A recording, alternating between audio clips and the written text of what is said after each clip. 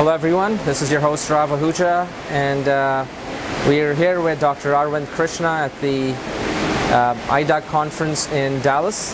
Hi Arvind, how are you? I'm doing good, Rav. So Arvind, can you tell us a little bit about what are some of the challenges that our customers are seeing in data management these days?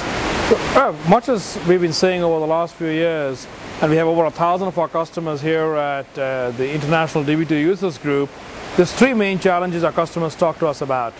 First, they're looking at their operations, they're looking at the amount of time people are spending on maintenance tasks, on doing the configuration, on doing the tuning, and on doing all of the things required to keep the systems up and running, and these costs are getting out of control. That's the first one they talk to us about. The second issue, it's categorized, whether it's categorized as going green with energy costs, but it's really about the overall cost of infrastructure. What's the amount of floor space needed? What's the amount of energy cost needed? What's the data center cost? What's the amount of servers, etc.? And that's the second one they talk to us about for the sake of the mission critical applications. And the third issue they're talking to us about is go faster. Now, go faster takes a couple of dimensions. There's a set of people who want to do everything in microseconds instead of milliseconds, and that's certainly going faster. And there's the second set of going faster, which is I want the project done in a couple of days or a couple of weeks as opposed to a couple of months. And really, when we put it back together, these are the three main issues that all enterprises and all institutes around the world are facing these days. All right, so how is IBM addressing these challenges for customers? It's an interesting topic, and all three require complex answers, and they're not confined to any one simple silver bullet. You require technology, you require processes. So if we take them one by one. So on the first one, when you look at all of the operational issues around maintaining your infrastructure, we sometimes refer to it by the simple term autonomics, but it's not just about autonomics. It's about how do we make our software more self-healing, how do we make more and more tuning tasks automated instead of manual, how do we bring integrated data lifecycle management into play, how do we bring an integrated environment for doing all those things so you don't have to bounce across 100 different consoles with 100 different people and instead bring everything into one.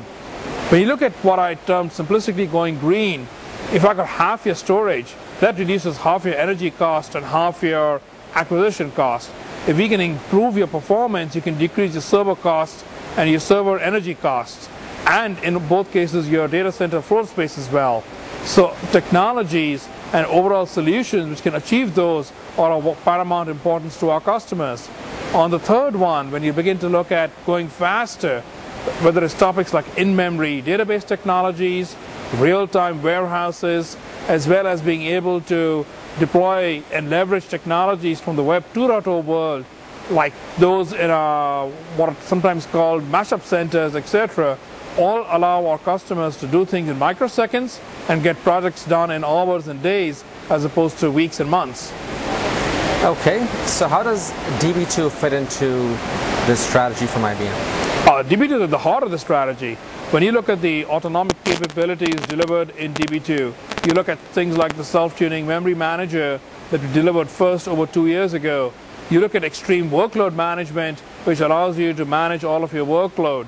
You look at the extension and compression, the extension in XML, applying all of those technologies together, both increases productivity of the DBAs who leverage the technology, and goes on to also lower the operational cost of systems which leverage DB2. You look at the announcements we have with SAP, with Amdocs, with other ISV partners, with other system integrators. You look at the compression available in our warehouse technologies. All of these are hard dollar savings which our customers can leverage.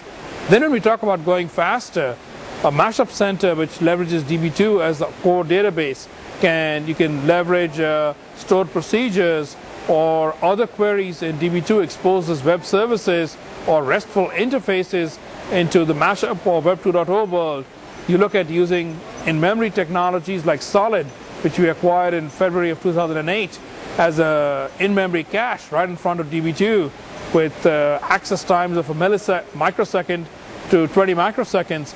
Those are all ways that DB2 can bring these values to bear for our customers. Okay, great. Sounds good. Thank you very much, Arvind.